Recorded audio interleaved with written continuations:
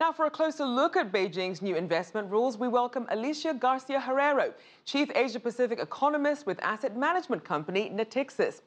So, Alicia, why is China choosing to focus on limiting overseas investments in hotels, property and sports clubs, etc., as opposed to other sectors? I think that's really the right thing to do. First of all, these are mostly iconic buildings that are very hard to price, which actually instill what I would call irregular or unofficial capital outflows, because you just can't determine the price. So this is really one of the reasons why I think they're targeting these investments, let alone the fact that you don't actually need so much real estate investment in the digital world. So it's in a way overpricing itself. I think it's a good idea. The problem is you might not want to impose it to every single company, because at the end of the day, these are also private decisions in many cases, let alone, of course, SOEs. So what are some examples of failed overseas investment by Chinese firms that really sparked concern?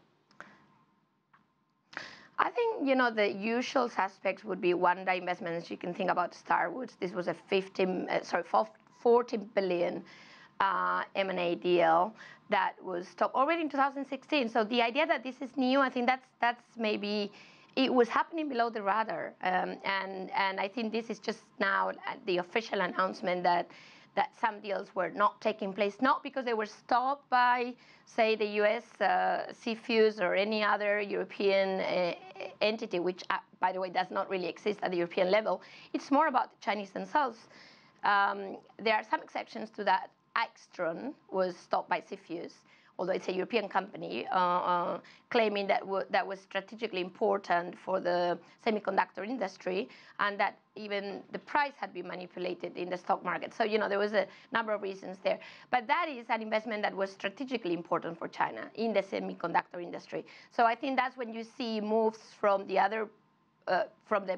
seller countries, as opposed to irrational potential purchases, which are refrained from the buyer's perspective, i.e. China's government. Right. Now, we know that companies supporting the real economy or working with new technologies can still make overseas investments. What are some of the industries that benefit from that? I think that the benefit is massive. If you think about China's ability to leapfrog in technology beyond what China has already done with inward FDI, but we all know that inward FDI is kind of leveling off. It's just much harder for China to attract enough technology through inward FDI, because there is many concerns about market access, and foreign companies may not be so willing to bring foreign technology. So the way forward, obviously, is to buy it abroad and to bring it back to China in a semi-forced way, because you actually own the company. So I think it's a very, very clever strategy, and I can understand why the West, in a way, is reacting to this, because that's their comparative advantage, and by allowing Chinese companies to buy. But again, if these are private companies, I think there's very little they can do. Now, one of the concerns, though, was about debt. So why did we see such a rise in these highly debt-fueled overseas investments? Well, the reality is that when we think about Chinese outward FDI, people tend to think that China comes with cash and buys, and that's not necessarily the case. In many, many cases, these are leverage buyouts, i.e. they literally increase China's debt, be it the corporate in itself, sometimes domestic debt, i.e. they use domestic capital markets, for example, in many, many cases, China Development Bank, etc.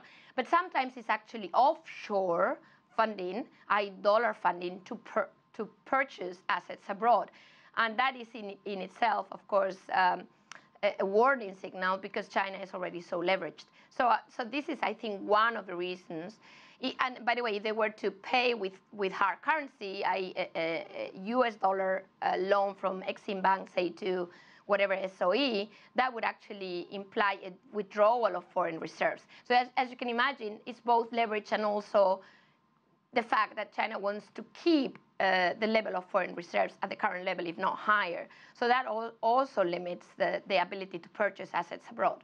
All right. Well, thank you so much for your insights. Alicia Garcia-Herrero, Chief Economist for the Asia-Pacific region for NATIXIS.